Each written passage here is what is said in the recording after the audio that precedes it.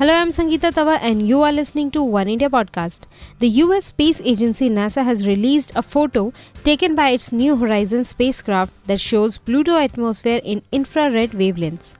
It is the first image of the atmosphere made with the data from New Horizons LEISA instrument. The image in which the sunlight is coming from the above and behind the Pluto was captured on July 14, 2015, while New Horizon was about 180,000 km away.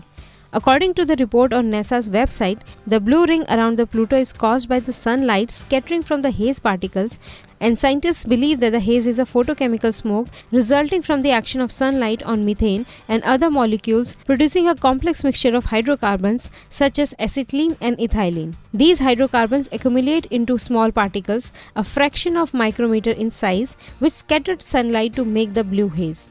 As per the report, the new infrared image, when combined with the earlier images made at the shorter, visible wavelengths, gives scientists new clues into the size distribution of the particle. The whitish patches around the Pluto's limb in this image are sunlight bouncing off more reflective or smoother areas of Pluto's surface. That's all in this podcast. For more news and update, don't forget to subscribe One India YouTube channel.